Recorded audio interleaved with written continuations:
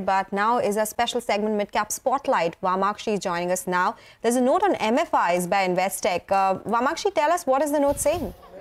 Well, absolutely. Counters like Spandana, Spurti and Fusion MFI are under pressure today. There is a note that has actually come in from InCred, and this is with regards to a channel check that they had conducted in some of the states in the northern parts of India, such as Punjab and Haryana. And this check indicates that there is consistent stress on recoveries as well as fresh disbursements. Lenders are exercising caution, and as a result, disbursements in the states of Punjab and Haryana are slowing down. And this stress could likely be attributed to the ongoing unrest by regional campaigns.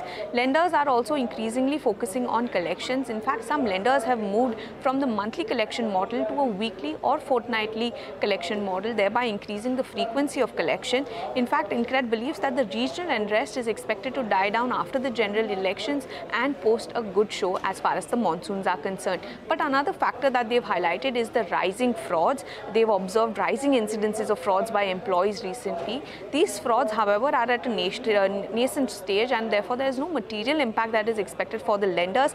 But some MFIs have proactively increased scrutiny of lending systems in the risk-prone areas. But overall, despite these headwinds, they have highlighted that the demand remains quite healthy, and this healthy demand is largely being led by some of the eastern states. Strong branch additions is what they've noted for some of the MFIs in the recent quarter. Overall, they believe that the recent correction that they're seeing in the stock is placing the overall MFI sector in a very sweet spot. Spandana, they believe, is a very high convection bet. They've got an ad rating on this counter with a target price of 1,300 rupees per share, and they are also appearing to be quite positive on Fusion Microfinance. But over here, they are concerned about Punjab's uncertainty, concentrated AUM and weak customer addition, which is why they have an ad rating on Fusion Microfinance, but with a target price of 750 rupees per share.